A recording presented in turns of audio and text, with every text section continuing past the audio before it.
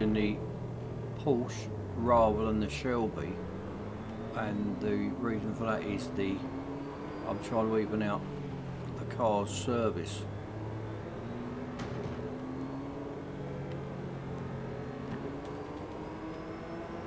So I get enough race out of both of them. I would rather you actually use a Shelby on this track than the Porsche, but I've used that more than the Porsche so far.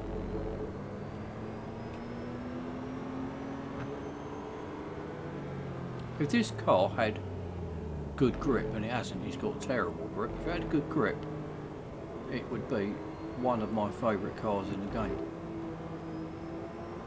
It's just the grip just lets it down.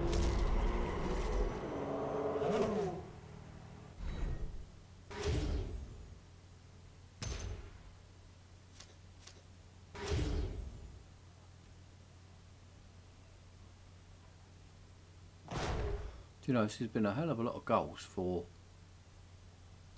hardly any fame points and nowhere near completing the event thing. It doesn't feel like we're anywhere near it anyway.